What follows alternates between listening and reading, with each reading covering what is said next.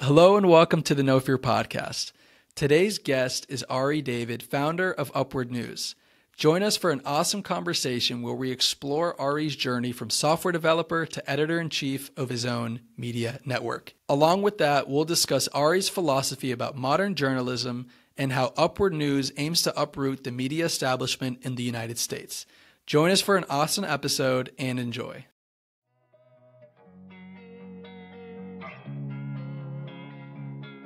Welcome to the No Fear podcast with your hosts, Noah and Ophir, where we sit down to discuss the journeys of accomplished young professionals who have taken action towards manifesting a career and a life that go far beyond the ordinary. Each week, we bring to you a young professional currently achieving success in entrepreneurship, STEM or other forward-thinking, innovative sectors. Please enjoy today's episode of the No Fear podcast, brought to you by House & Hughes, shophouseandhughes.com. The perfect destination for thousands of curated wall art designs.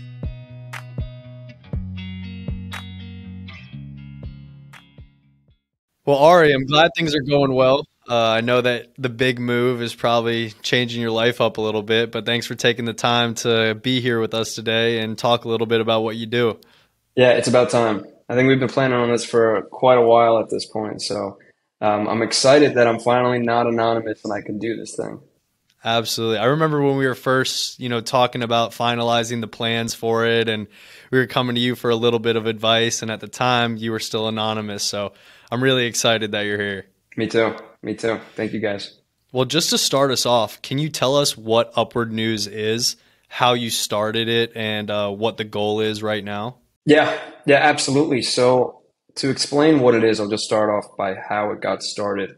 It's been about 3 years now since we created the Instagram, which is what it was originally. And we started it during the Black Lives Matter summer of 2020. And at that point, I think it was like the most divisive that America has been in our lifetimes, for sure. I mean, people were out on the streets every single day.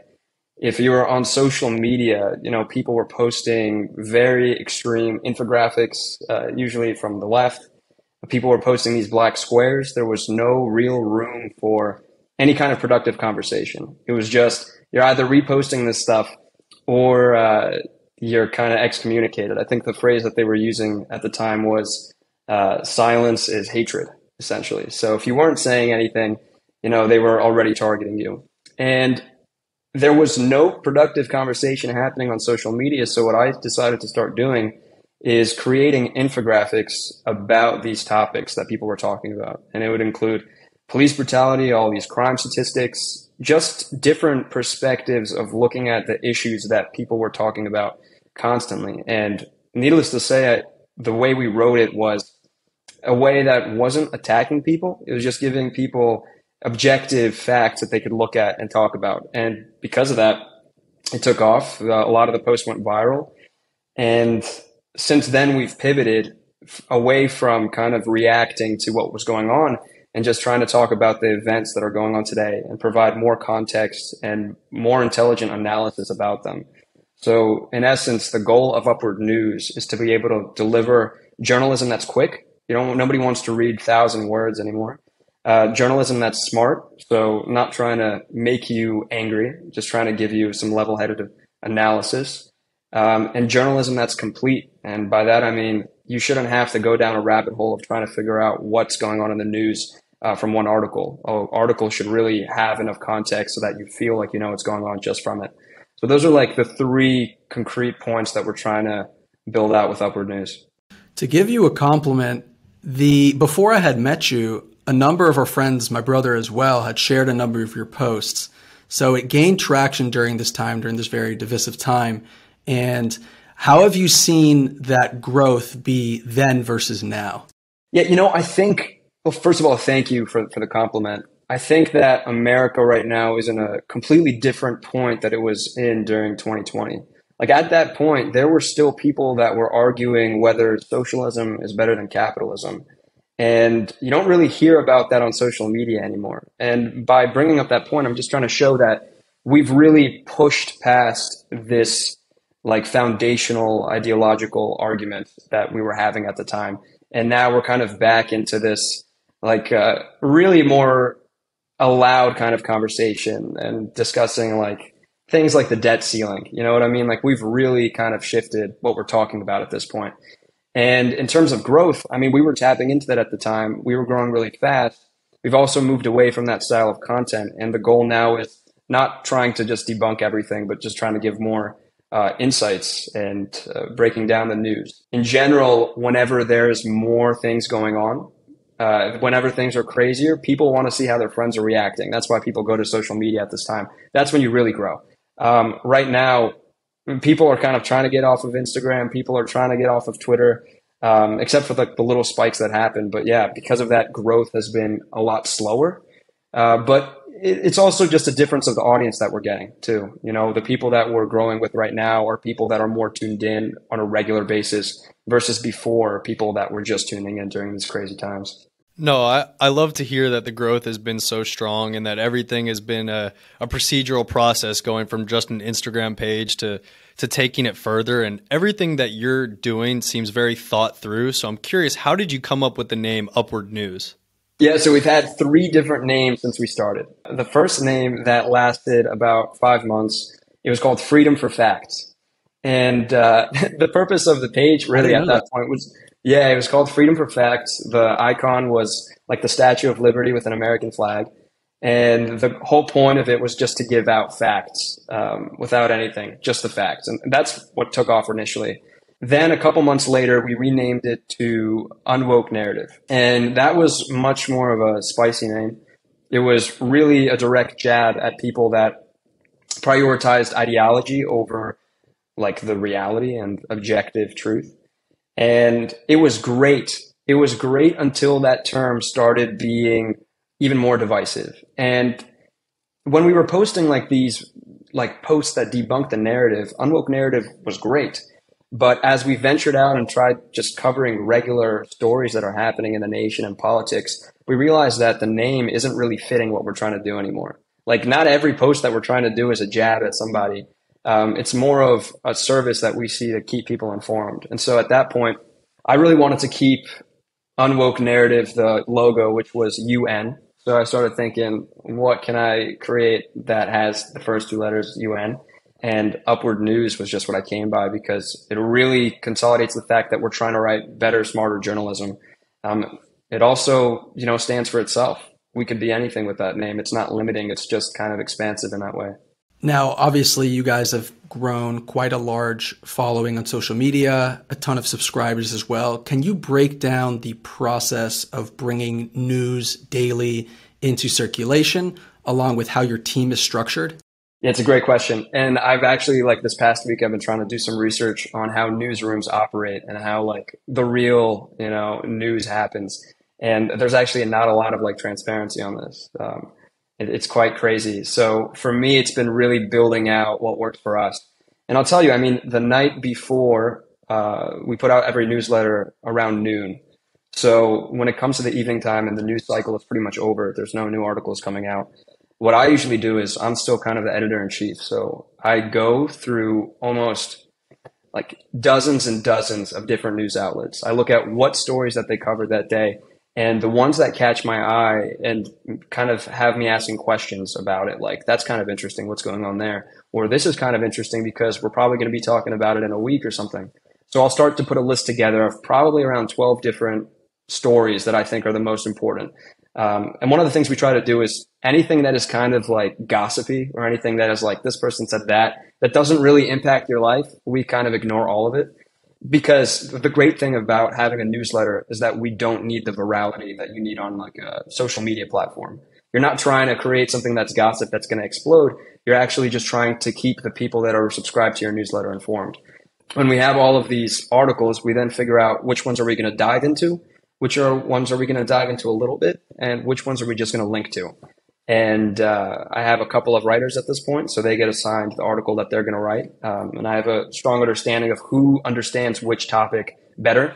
In journalism, they call it beats, like what beat are you on? And yeah, by morning time, we've got everything written, and then it goes to our copy editor that makes sure that everything sounds right. There's no grammatical issues. And then most importantly, a really thorough fact check.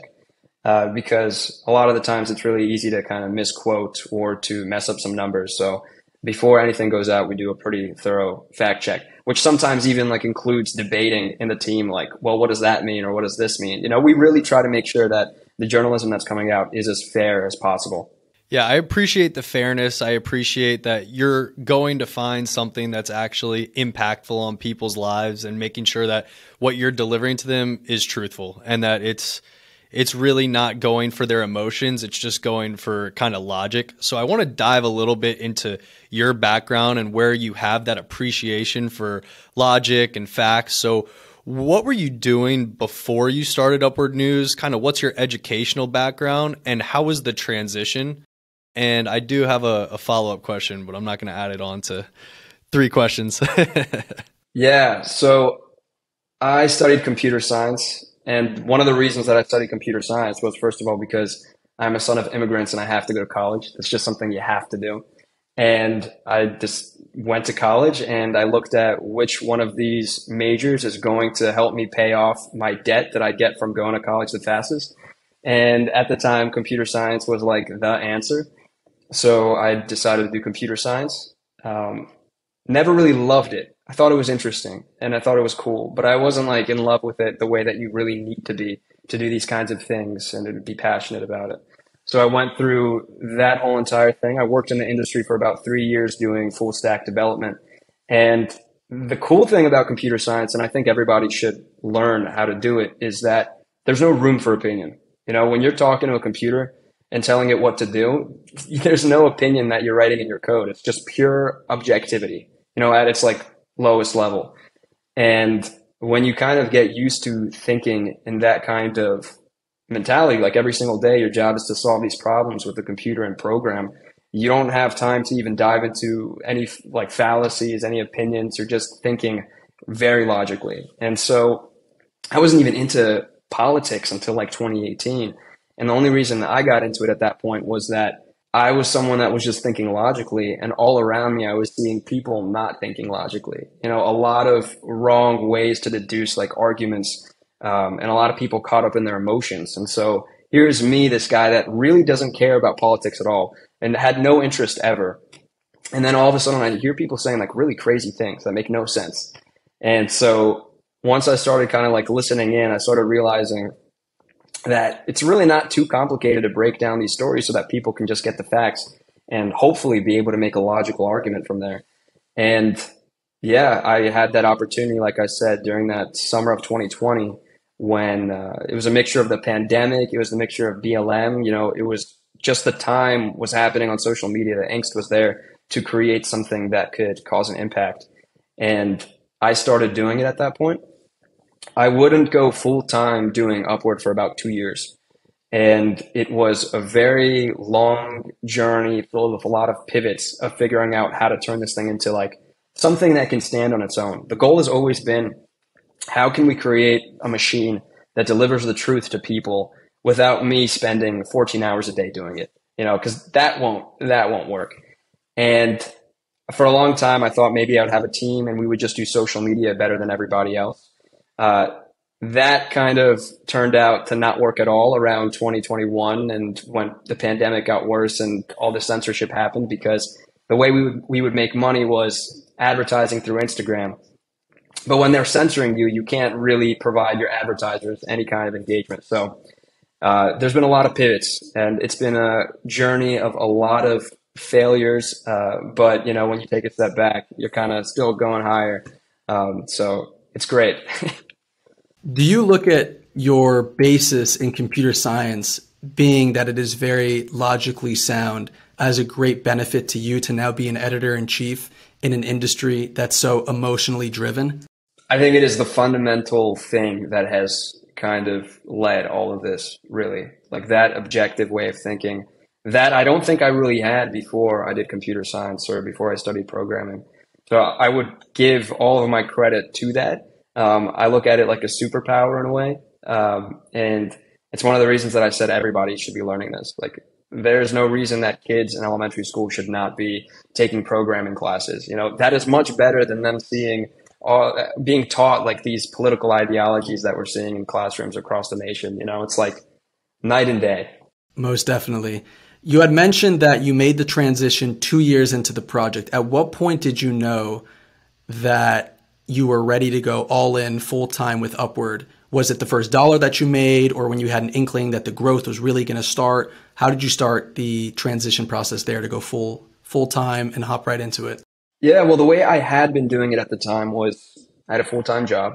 I was doing computer science. In my free time, usually after work, I would spend the rest of my day working on Upward.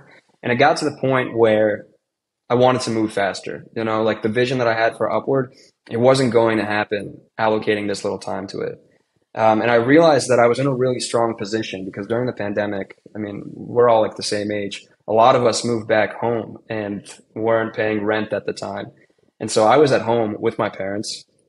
The risk was actually kind of small in terms of quitting my job because it's not like I have a massive rent that I need to pay. And I tried to strike a deal with our first partners, large advertising deal to sell in the newsletter. That was with Public Square, by the way. Everyone should check them out. They're awesome. And we got this deal going with them, and that was the perfect opportunity where I could do it full time. And since then, it's been nonstop. I never really imagined working this hard. One of the things that I always say is that there's two different kinds of immigrants that come to America.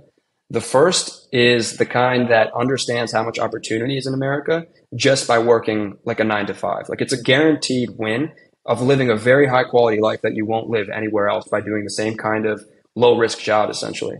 And so there's immigrants that they will just do that. They'll get a salary job, and that is the American dream. And then there's the other kind of immigrant, which is like, this is America. Why would you do a 9 to 5 salary job when you can be an entrepreneur and create, businesses? Because you can't do that anywhere else too.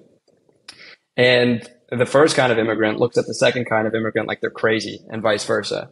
And my parents are very hard workers, but they've always been the first kind of immigrant. They've had very stable jobs, have been able to really come here with nothing and live the American dream.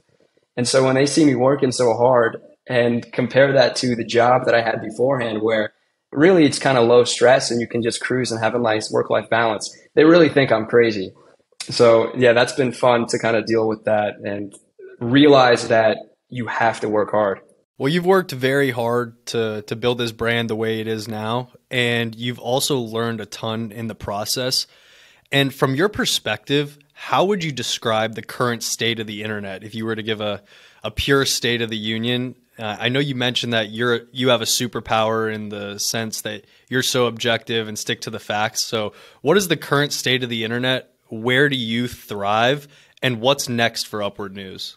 Great questions. I think the state of the internet was very easy to kind of talk about right before Elon Musk bought Twitter, which then changed a lot of things. Because at that point, the state of the internet was you have your major social media sites that everyone uses as a public square, right? You go there to talk to people. That's the only way that you're going to talk to people. One of the things I always point out on Twitter is that you can literally go on Twitter and you can respond to a politician, people of the highest powers, and they will see it. They will see your response. And if you dunk on them, they will have to respond something to it. And they often do. And it's like, whenever in the universe has there been an opportunity, just do that. So there was this really powerful censorship apparatus that took control of all of these major social media networks. We've written about it extensively. It was at the time, we all thought that it was just these social media networks that were doing this because they had their own, political ideologies of this shouldn't be talked about, this shouldn't be talked about. And to a certain extent, that's true. But then we've also found out recently that the US government was pressuring them very, very much so to get them to censor a lot of these conversations. So before Elon Musk had bought Twitter, I would say it's not a good future. There's a lot of censorship. It's going to be a lot of balkanization of the internet. So breaking up those ways that we communicate with each other into like smaller ways of doing that. And even we're seeing this with like news sites. There's still a couple of behemoth news sites, but there's becoming more and more small ones that have their own readers. So we're already seeing that split. But after the purchase of Twitter by Elon Musk, I think he's bringing back competition because now if you're Facebook and it's election time and people want to talk about the election and you're not letting them, then of course they're going to go to Twitter, where no one's stopping them. So it's the beauty of competition again. I think we're going to see a lot of that free speech come back. And actually, we're going to be writing about this in the next couple of days. A lot of social media sites and even YouTube are now starting to relax these censorship rules that they created over the past years.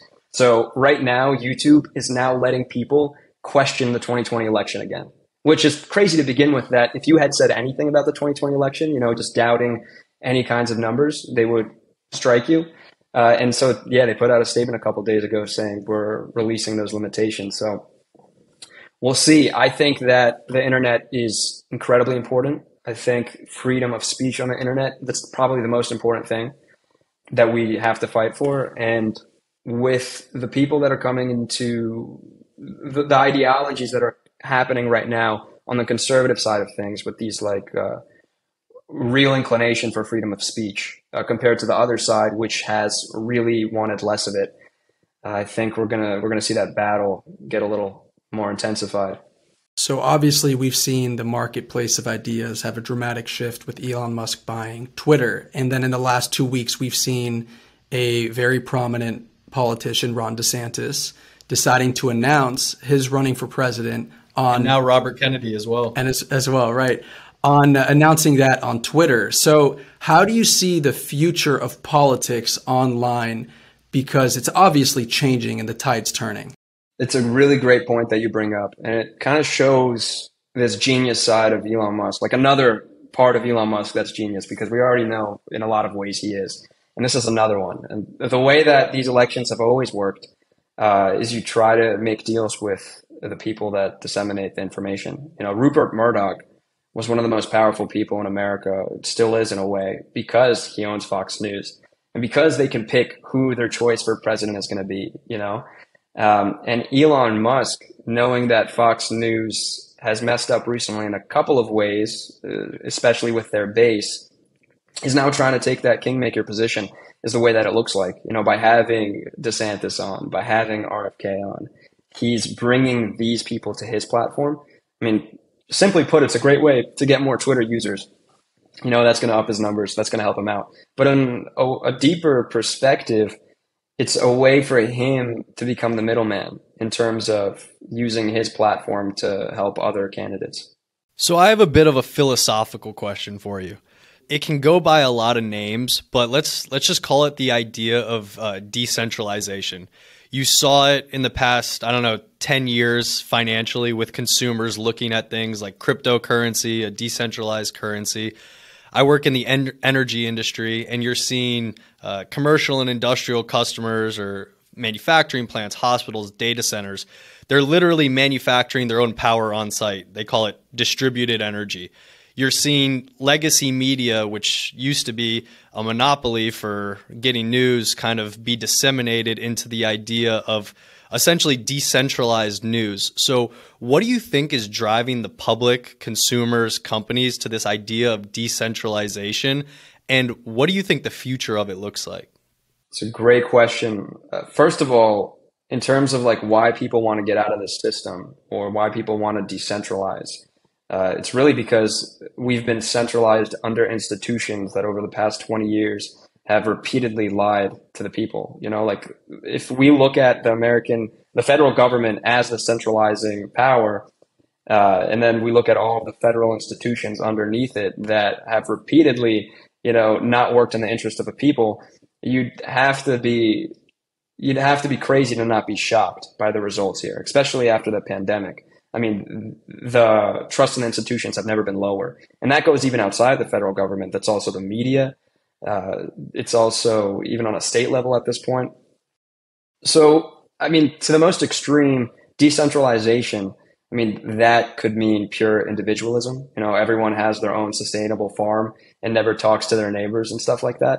I don't think we'll ever get to that point. I think centralization to a certain degree is really important. Nationalism, pride in America, that's a form of centralization. That's everybody in America can come together and be proud of this country. That's something that's held this country together since its inception. And I still think that's really important. So the big challenge of the next decade is going to be rebuilding these institutions and rebuilding them with trust, and bringing it back to the level of trust that it was before, so people can operate normally without feeling the need to run away. Because a society that doesn't communicate, a society that's purely individual, is kind of scary too. Same with a society that's purely collective, right? It's that whole entire balance of how much collectivism is good, how much individualism is good. To piggyback off what you mentioned about our institutions having degraded really over the last 20 years in a number of ways, if you consider the media, for example, obviously that can flip left or right, but during each presidential campaign, it's been the media that's been the car that drives the politician to the finish line.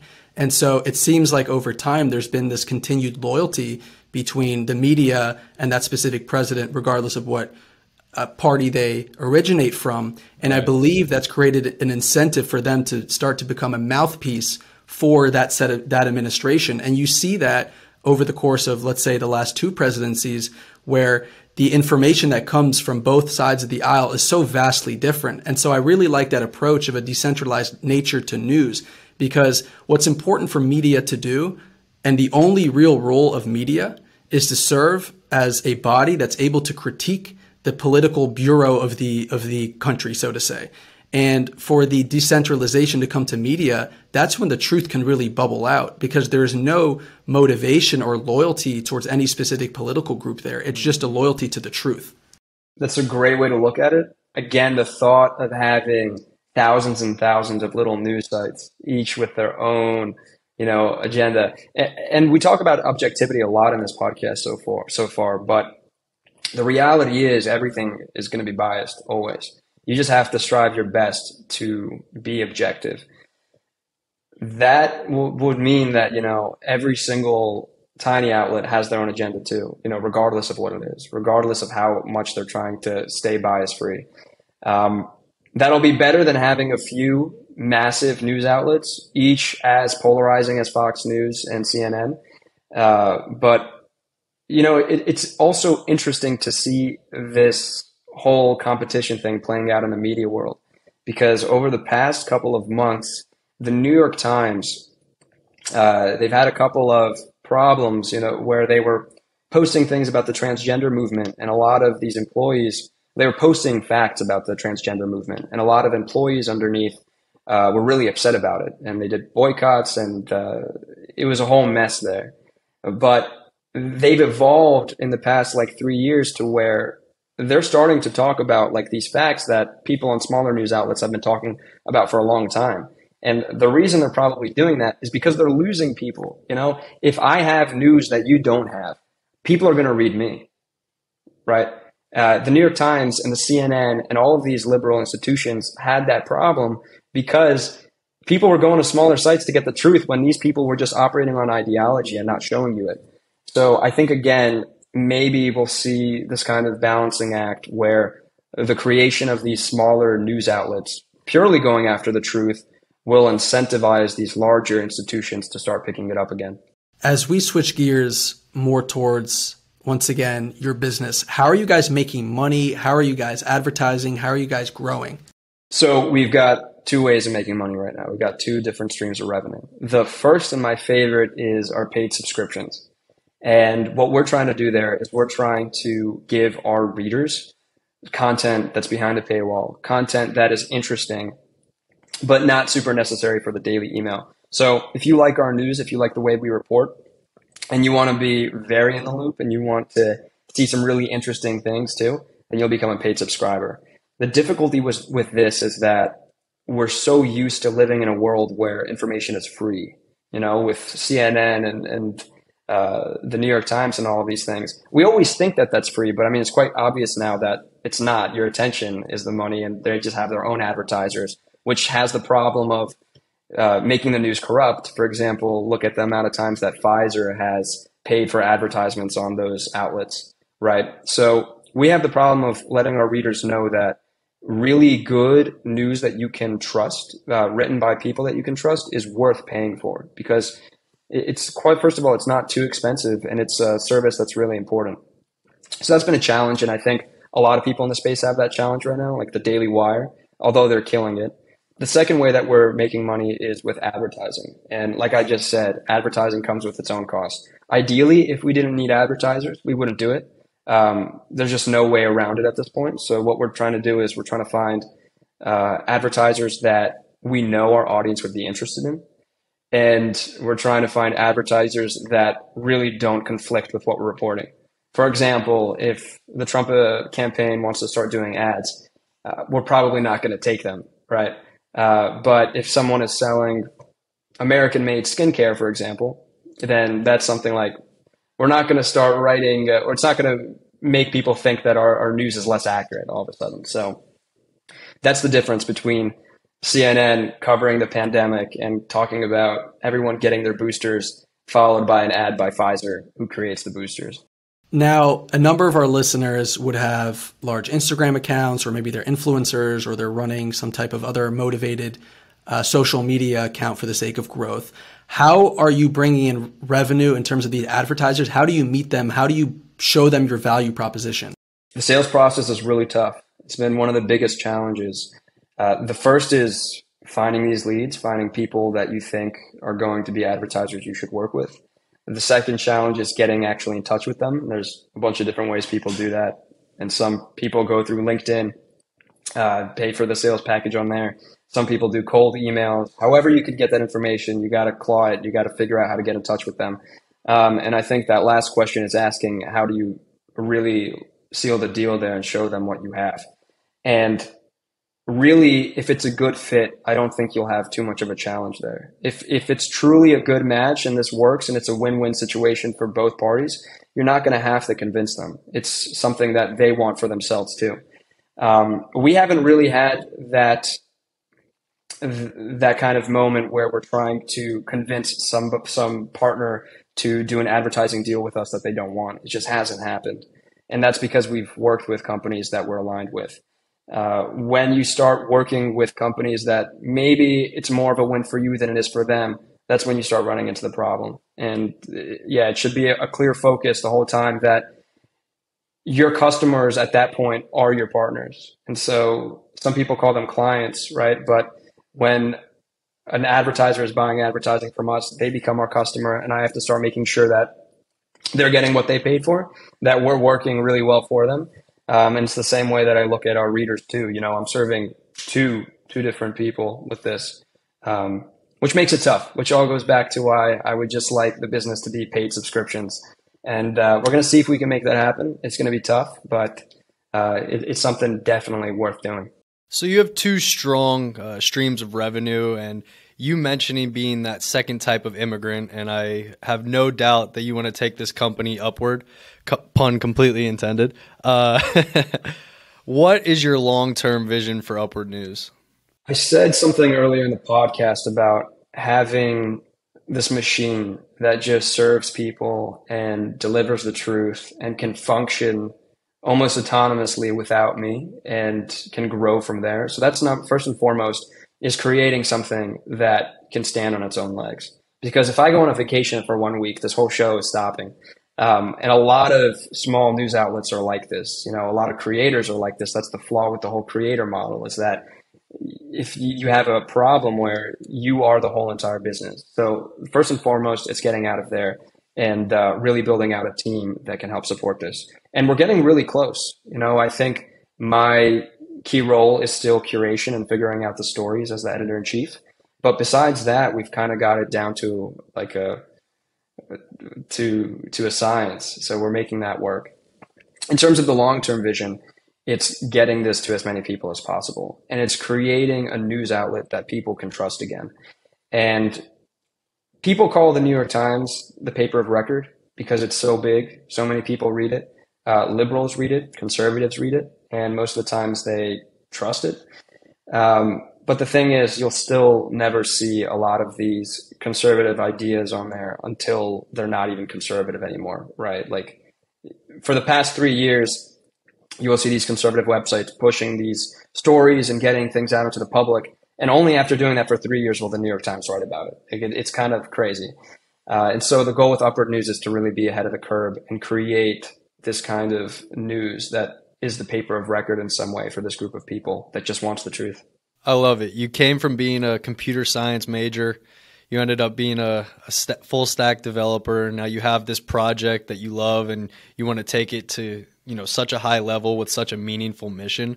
What advice would you give to a computer science major that might not be sold on it like you were back in your college days to, really explore something new, or how to navigate the world with the skill set that he gained in college?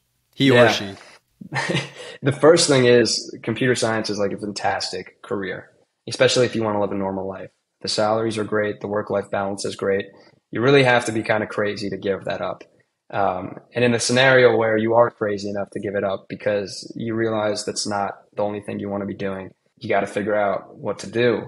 It's a really useful skill to have right now because you can get into so many different businesses with it. I created the Upward website with my skills that I had from there. It wasn't totally necessary, but I still did it. It's just really finding something that's more passionate. At the end of the day, if you're more passionate about something than you are your main job, it's worth seeing if you can do the other one more than you're doing what you're currently doing as a salary.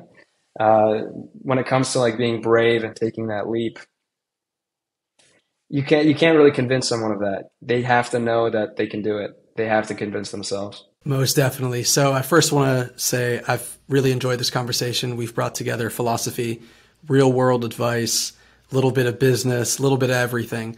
So as we wind down the episode, can you describe to us your no fear moment, that point where regardless of the adversity that you were faced, you fought through it and you persevered? Yeah, well, first of all, thank you guys for having me. This has been an awesome conversation. A lot of great questions. A lot of people always talk about that moment of quitting their full-time job where they have to muster up enough courage. They have to talk to themselves for hours and hours and really convince them that they can do this thing. That was a crazy moment, right? Doing that. But it was a great moment because at that point, you're like a child again. The whole future and all of your potential is ahead of you. And that's a great place to be at, is where everything within you is just potential because it's perfect. It's just, look what you can be. And it's great. You can drink a bottle of champagne and you can celebrate that you just quit your job before you start building this business. But I think the real no fear moment is when you're failing continuously and you're trying to set up these goals for yourself and you're falling short. And that is 1,000 times harder than quitting your job because you have to say, I'm sticking with this and I'm going to do it. So my no fear moment comes to me every couple of weeks when I'm looking at how Upward is doing and I'm like, I wish we were doing better than we were doing right now. But you know what? I'm serving a bigger purpose here and I'm going to keep pushing through it. So that's all I got to say on that front. The upward and downward of entrepreneurship. Ari, where can our viewers find you? Absolutely. Well, we've got the best political newsletter in the game right now. We read every single newsletter that's out there, and we make sure that ours is better than theirs every single day. You can go to www.upward.news and put in your email, and then the following day you will get the best analysis and insights on the political world with things that you will never see in the mainstream media. So that is the best way to get in touch. For people that want to get in touch with me directly, just respond to any of the emails you get from Upward News. They all go to me. I read each one of them. And I love having conversations with readers. Upward News, give him a shot. Hey, Ari, thanks for hopping on today. Really appreciate it. Thank you, guys. It's been amazing.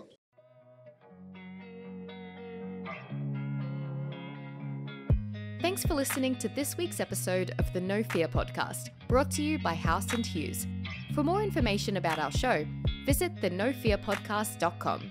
If you enjoy this podcast, be sure to subscribe on Spotify, Apple Podcasts, and YouTube.